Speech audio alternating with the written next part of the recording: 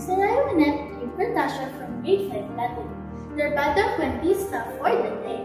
Before I start my story, I would like to ask you all, are you familiar with polliwogs? You know it's funny seeing their tails wiggle and wiggle. Interested? Hear this. Our story for this day is Polliwogs Wiggle, written by Heidi Emilia Sabio Abad and illustrated by Beth Parocha of the Polero. In a swamp near a shade of mangroves trees lived a group of small silvery fish called minnows. One day, walking upon some mosquito larvae, they found a small jelly-like ball stuck on the roots of an old mangrove tree. Because it was soft and transparent, they could see a tiny black fish-like creature wiggling about inside. A few days later, the jelly-like seemed to change shape.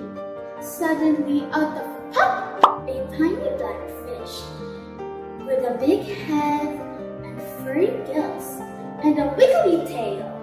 Because it had a roly-poly shape that wiggled its way through the water, the minnows called it Polliwog. The silver minnows spent most of their time babysitting the Polliwog. The Polliwog played hide and seek with the fish. It loved all the attention. It felt like the most special fish on the swamp. Among the group of smooth gliding silver minnows, the perky wiggle of the black Polliwog stood out.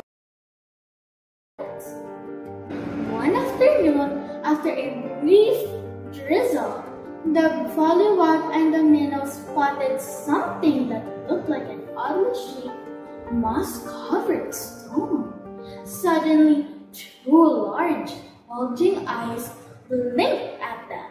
A second later, with a quick flick of the tongue, the odd creature caught a mosquito. "Yuck!" cried the Polliwog. "What weird thing is that? A stone with eyes and a tongue? This smell does minnows." At this, the Polliwog's eyes widened. "Those shifty eyes are giving me the creeps," it said. "It looks harmless," said the smallest minnow in the group. "Maybe it's just rest-free. Well, it should go rest elsewhere," snapped the Polliwog. "I'd have to grow creepy bulging eyes first before I allow that thing into the water. Before you know it, our swamp will get flooded with more of its kind." The minnow with the yellow tail swam forward. "But it's all alone for now," the minnow said. "Maybe it needs a friend." The Polliwog refused to listen any longer. It gulped in some water and pushed the water out of its gills to help propel it along. It puffed, then swam away with an angry wiggle of its tail. For now, the Polliwog didn't want to be with its friends. In the following days, the Polliwog stayed at the farther end of the swamp. It pretended to enjoy the company of an old snail clinging to a rotting branch which had fallen into the water. It refused to join the minnows, which were still curiously swimming around the moss-covered rock. Every day, the minnows would check if the stone with bulging eyes was still there. To catch their attention, the Polliwog would puff itself up with air to make itself look important.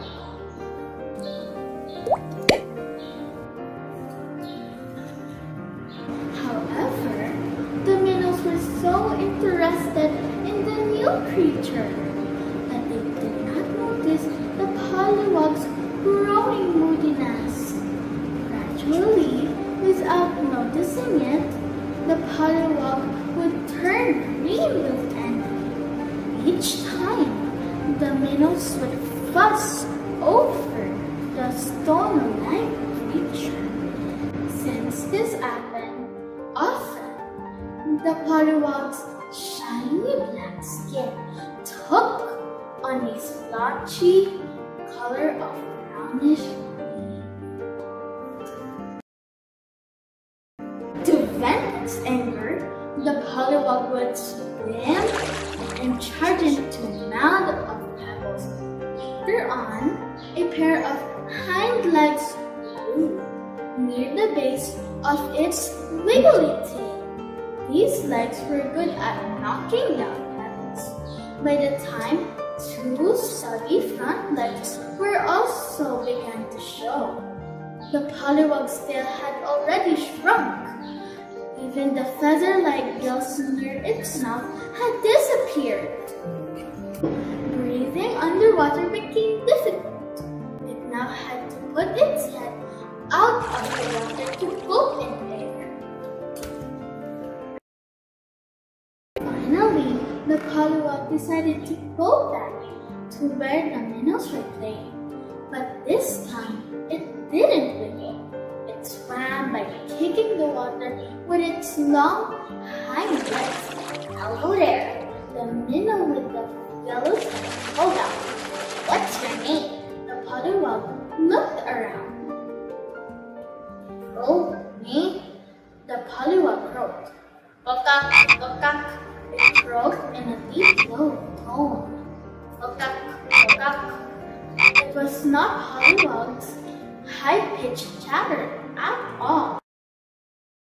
A few gnats flew above its head. Instinctively, the Polliwog rolled out its long, sticky tongue to catch an insect. Yuck! This is disgusting. What happened to me?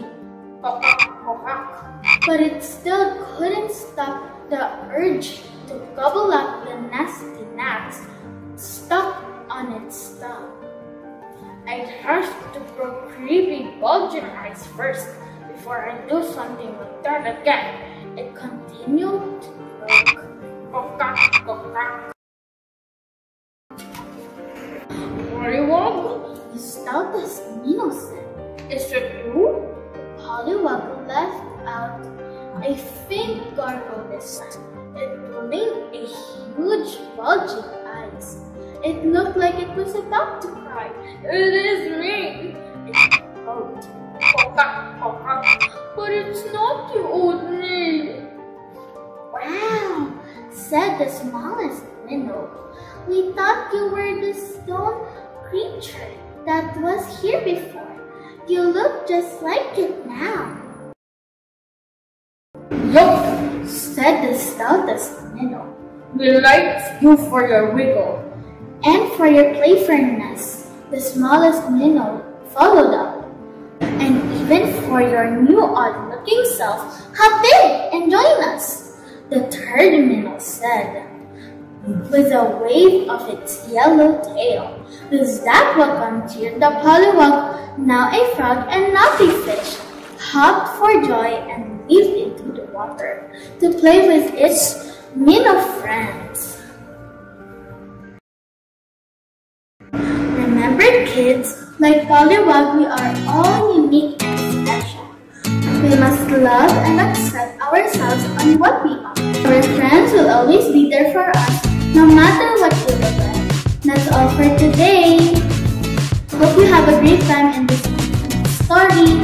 See you next time. Hashtag bumasa, bumasa, bumasa. Bye!